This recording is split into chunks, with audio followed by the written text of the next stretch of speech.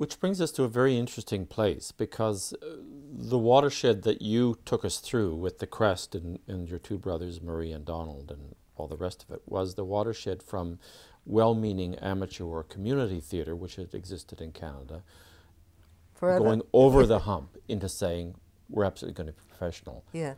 What was that fight like to do that? Well, I think it was very difficult. I was not here for a lot of that. I'd been living in England, so, you know, when they got things organized, they said, come on back and join us. You came back in 1950? No, it would have been, the Crest opened in 54. So I came back for the Crest in 54. I had been back and worked at the Straw Hat Players, I think. Right, and probably in 50. Stratford in 50, no, Stratford 54, right? Taming of the Shrew? Yes. That was after the first year at the Crest, yeah. Right. And was it the Crest that brought you back from England? Yes. Your brothers phoned you up? Yes, yeah. And said, Barbara, we want you here. You better come. What was it like to leave England then? Well, it was okay for me. I wasn't working at that point. I'd been on an Arts Council tour a few months previously. My then husband, Max Helpman, he had been working at the Old Vic. And, but the season was finished and he hadn't been really absolutely delighted with the parts he'd been given. So he was quite willing to come back. But it's the age-old Canadian dilemma. Do you try to have an artistic career in an established culture where the ladder is a lot higher and you can go a lot further, or do you come back to a country that's just trying to start to make its culture and not have the career ladder there? Yeah. But how did you feel about that?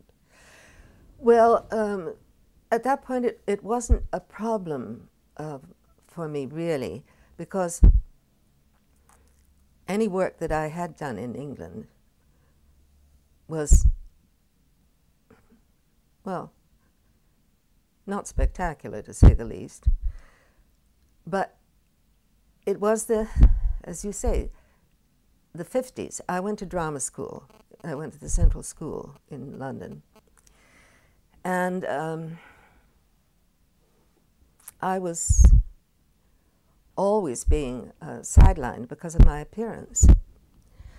You know, it was England, and there was a sort of English beauty. Claire Bloom had graduated just before I did, and she was kind of the ideal English rose, you know. But Gwyneth Thurburn, the head of the school, was always saying to me, "Oh, Barbara, you know, no, they didn't call you by the first name. They called you by your last name there. You know, you do." Because I'd said, you know, I'd really like some different kinds of parts, because they were always casting me in very, oh, what's the word I'm thinking of? Character parts, or? No. The strong, neurotic character woman or something like that. But also restoration thing. Very mannered, because I was a good mover, you know. And I said, well, why can't I have a, you know, sort of more emotional? Oh, well, you can't do that kind of thing, you know. And also, you just don't look right. Well, I would go to auditions once I left the school, and they take one look at me and say, "Oh, come back when we're doing White Cargo, dear."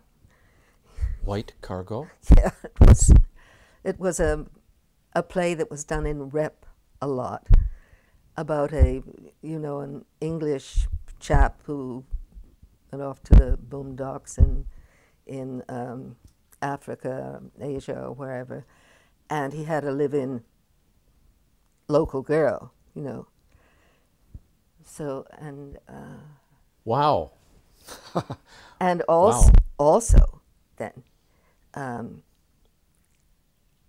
the first sort of television and film that I did over there, I was an ingenue, but I was a black ingenue. Right. And so I spent hours getting all this stuff on me. And there was a very... I mean, you blacked up. Yeah. And, yeah. Yeah, it is from another era. Well, both Yeah. of your treatment as a woman, right? You didn't look like an English rose. Yeah. And the second one, when white people blacked up. Yes. It is nothing wrong or right, but it's just extraordinary that that was still happening.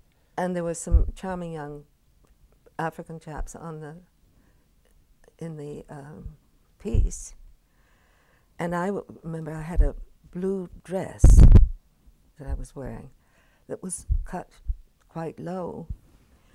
And I was leaning forward talking to them.